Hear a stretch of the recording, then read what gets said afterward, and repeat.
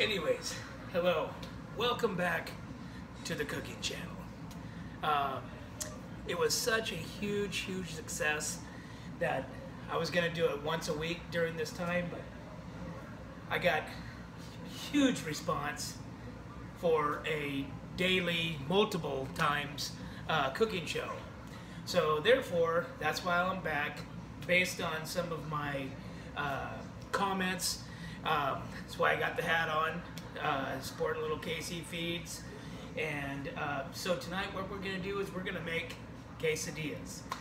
Although, it doesn't sound very hard, but trust me, somebody that has not made a quesadilla, it's a difficult task, okay? What's in a quesadilla? Exactly, right? So, but first and foremost, a good, proper way to have a cooking channel and a great chef, okay, always, okay, whether it's on camera or off camera, okay, always starts with alcohol, okay? So, what we're gonna do is we're gonna go ahead and start this off with a little Bud Light, okay? So you can't have a cooking channel without Bud Light, or your favorite beverage, okay? I prefer Bud Light myself. I'm not into that crafty stuff, you know, or any of that other stuff, but I am into Bud Light, okay? Then I have my homemade 805 Production Bloody Mary mix that I made. That's very delicious. Pour that in there, okay? Oh, uh-oh. Yeah, you gotta pour that quick, okay? But, so this is the way you kind of start off with your cooking channel. Martha Stewart, I haven't seen this, but, you know, maybe if she did it this way, she would have went to prison. I don't know. Anyways, so now what we got here is we got a little bit of cheese, okay, that my staff went ahead and cut up into cubes before we started the cooking channel evening, okay, and we gotta just grade this down a little bit, you know, make sure that you don't get your fingers in there because that shit's gonna hurt, I'm not gonna lie, okay, I haven't done that before, doesn't matter, dude, as long as you get you don't want to do that. I mean, regardless, it hurts. So, get a little bit of there. It's got some pepper jack, got some other cheese. I'm not sure what that is. It's white, like white cheese. I don't know. Okay. Then we have some heifer dust. Okay. I don't know if you haven't had this before, but this should definitely be in your cabinet.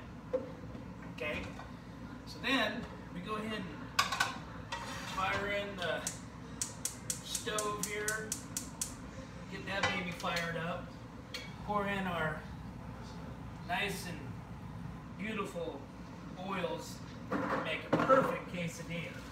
And that's exactly what it is. It's a perfect quesadilla. You can really fuck this up, I'm not gonna lie. Okay, I've seen some people really screw up a quesadilla. I don't know how, okay, but they do, all right? So we put that down, and we are on the high side over here. This is high output stove, okay? So then we go ahead and put our grated cheese down, right? Nice, okay? And it's really important to put a lot of damn cheese, okay? So don't be that guy or that woman or that kid that puts a little cheese, okay? When you want a quesadilla, you want cheese in it, okay? Not a little bit of cheese. It's like, okay, here's a little bit of cheese. No, you want a shitload of cheese, okay? Always remember that, okay? More is better. All right. So we got that there, all right? We're gonna pour a little heifer dust on here. Yeah, everybody likes heifer dust. Always important to hydrate.